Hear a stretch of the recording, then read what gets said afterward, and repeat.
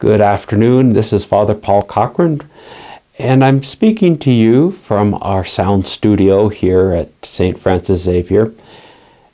We are preparing to enter the month of October, Respect Life Month, and this is something that's very important for us as Catholics. We are called to respect life from its natural beginning to its natural conclusion. And a lot of times we're criticized for the way that we have focused upon just one aspect. And I think it's important for us as Christians and as Catholics to remember that we support life from its natural beginning to its natural conclusion. I'd like to read a short piece of scripture from you from the book of Deuteronomy, where Moses is speaking to the people of Israel. It's at the end of his life, and he's given them a whole lot of instructions. But he gives one instruction which I think really should touch our hearts. When he speaks to the people, he says, "I call heaven and earth today to witness against you. I have set before you life and death, the blessing and the curse.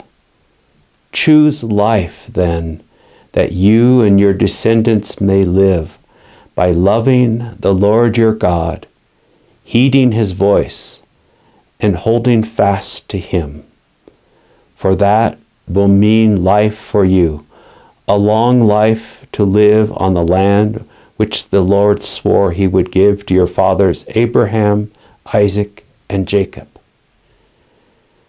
That's something important for us, that to hear the voice of God speaking to us at the different points of life, so that we support those who are struggling at the beginning of life, those who are struggling in the middle times of life, as well as those who are struggling at the end of life.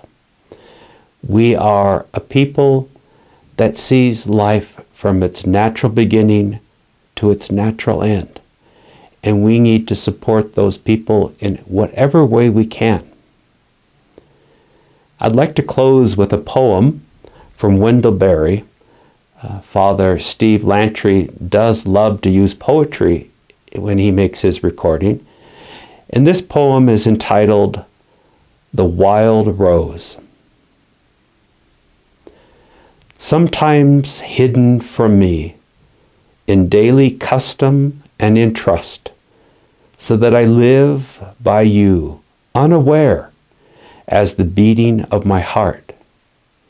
Suddenly, you flare in my sight, a wild rose blooming at the edge of thicket, grace and light, where yesterday was only shade. And once more I am blessed, choosing again what I chose before. So we choose life, my friends. We choose life from its natural beginning through its whole lifetime to its natural end, supporting those policies and those customs and those rituals which help each and every person blossom in the time of their life. May we do that, perhaps even unaware of how God is helping us. And may we also suddenly be aware, like the wild rose that blooms so quickly, where we would see life blooming and giving love and giving joy. Thank you.